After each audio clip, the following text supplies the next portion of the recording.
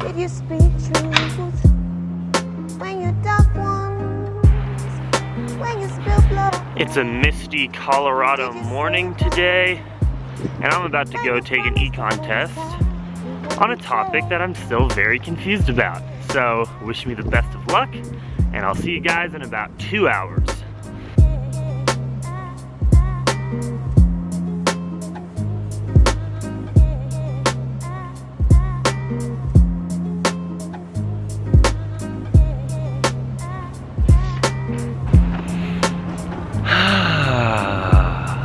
That first deep breath of fresh air, even after you probably just bombed a test, is still great to be done. I am gonna go hit the gym now, get out my frustration.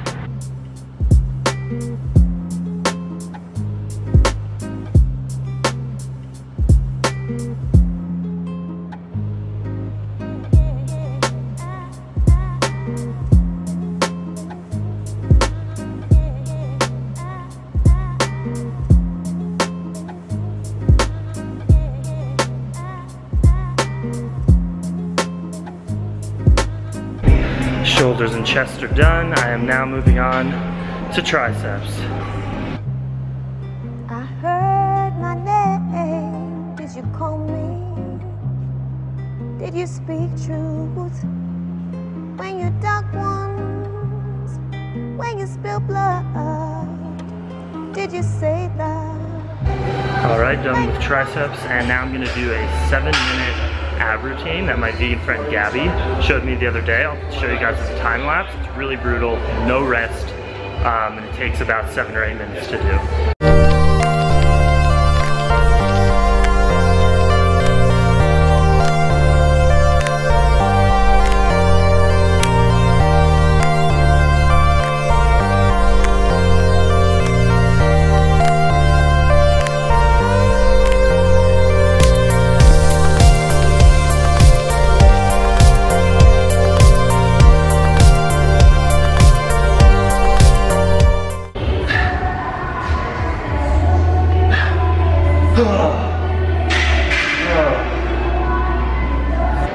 Alright, my workout is over.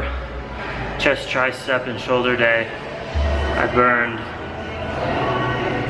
700 calories.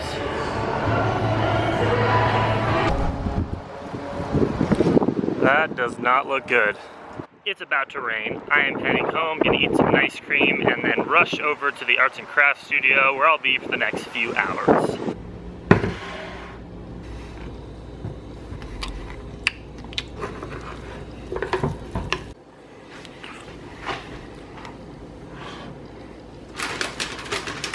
Alright, just watching myself in an interview on the Symbiotic Solutions YouTube channel. My buddy Rainey just put it up. He interviewed me about why I'm vegan, bodybuilding, all that stuff on his channel. It's us at the Woodstock Fruit Festival. Go check it out. I'm also eating my nice cream here before heading to screen printing. The best kind of rain, when it just pours for like an hour and then it's just sunny and fresh smelling. I'm happy.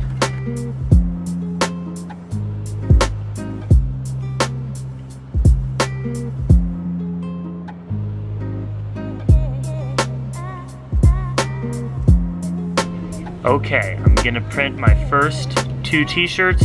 Let's see how this goes. Have you done a test yet?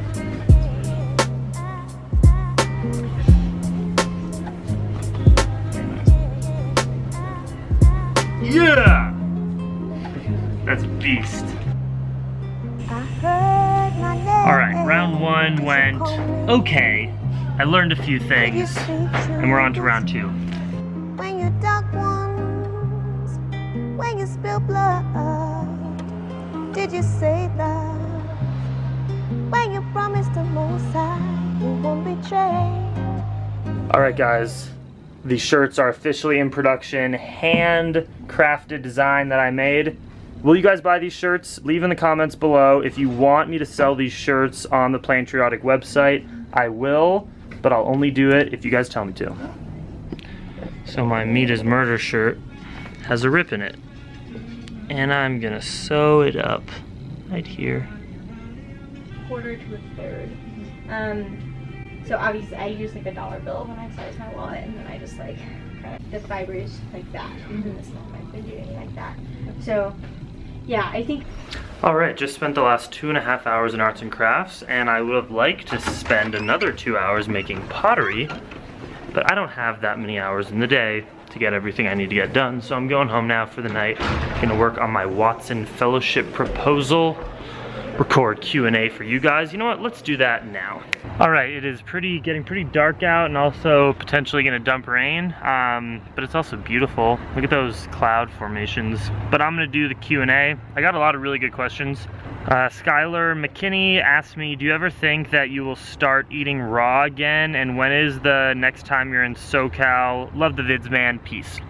Will I ever eat fully raw again? I hope so. I hope one day when I am living in Hawaii and I'm no longer like focused on like lifting really heavy and building muscle mass, but maybe just maintaining, I would like to go back to eating a fully raw diet, maybe for another year or maybe even longer term. I think I'll never have the thing where like when I was raw for like almost a full year a few months ago, like if I ate cooked foods, it was like game over, I lose, I broke this streak. I never want to be like that anymore because I don't think that's healthy. But eating like pretty much raw all the time, maybe when you're traveling you have to eat a potato, that's fine. But yes, I hope to go back to eating a pretty much fully raw diet when I'm living in the tropics, but not now.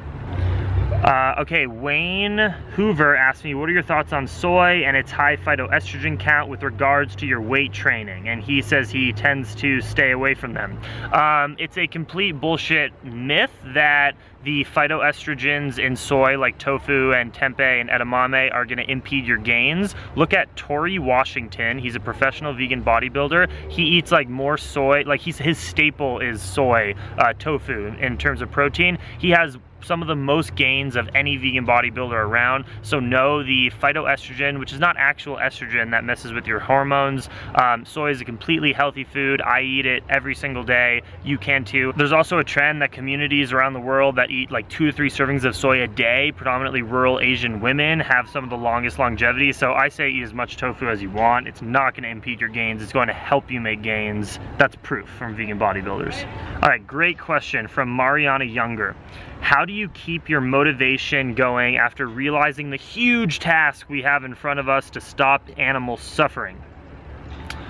That is a really tough and easy question to answer. So every single time you get someone or influence someone to eat less meat, you are tangibly helping an animal that would have been eaten if you didn't help them. So on a day-to-day basis, I get friends and family members and people emailing me and telling me, hey, I had a vegan meal, or hey, I'm going vegan. And the fact that that's even happened to like maybe 50 people in my life so far is enough to not have to worry about this, about the big picture, the biggest picture, that still billions of animals are suffering. I try to just think day to day, like I helped one animal today, or maybe 20 or 30 animals from the people I've influenced from, you know, being tortured and being killed. Every time somebody eats a vegan meal, they're paying for less meat to be produced by these companies, because you guys have to remember, if every single person refused meat tomorrow, it wouldn't be on the shelf the next day, because it's supply and demand. They're not gonna produce these animals unless we keep demanding them and eating them. So I just think about, you know, trying to change one animal's life day to day at a time, and that's how I just stay motivated and know that what I'm doing has an actual impact, even though, you know, the actually succeeding as a vegan activist is something that's very daunting, that almost you can't even comprehend. This is an interesting question from See How I Do, is her YouTube channel, and she asked me, how have you gained such a big following? I've been on food Instagram for 2 years, started a YouTube channel, but it's having a hard time to grow. See, I have so many friends that have 20,000, you know, YouTube subscribers, 50,000 on Instagram. So I don't even consider myself somebody that has a massive following, but sure, it's growing and it's working, and I'm very grateful. I really am for you guys to support it. It's amazing. But the way that you do it is through networking. That's how it happens. You make friends, you know, with people who have big followings and accounts, and you show that you you know, have good stuff that you're producing, content that you're producing, and you inspire other people to help you out and shout you out. That's what I like to do. I shout out my friends. I talk about different YouTube channels like Symbiotic Solutions. And so it's just through networking. That's how the business works. It's just like Hollywood business or an entertainment business. You use, not use, but you benefit off of maybe your friends who have bigger followings, who believe in you to, you know, make that happen. So you just meet more people, you network with people. You know, I just shouted you out. You write comments on people's YouTube channels. Like, that's really how it happens. Okay, that's it for the Q&A this week. I think that was a really good Q&A. Diverse amount of questions. So again, leave more questions for next week in the comments below.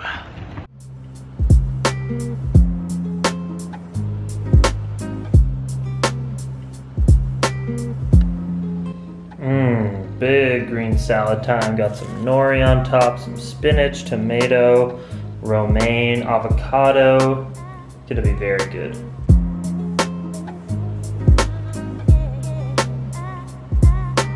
10 o'clock, just got a lot of good work done on my Watson proposal. Once I'm like really formulated with that and I have a pretty good draft, I'll like find a way to give a link to you guys on Google Docs or something so you can see what I'm applying for. It's going to be awesome if they grant it to me. It's very competitive though. So I'm headed to the library now to edit the vlog, hopefully upload it because I have a really fun day tomorrow, which I'm going to vlog again and give it to you guys on Friday. But yeah, it's gonna be a late night, probably midnight or 1 o'clock, but that's the grind if you want to change the world and do awesome stuff.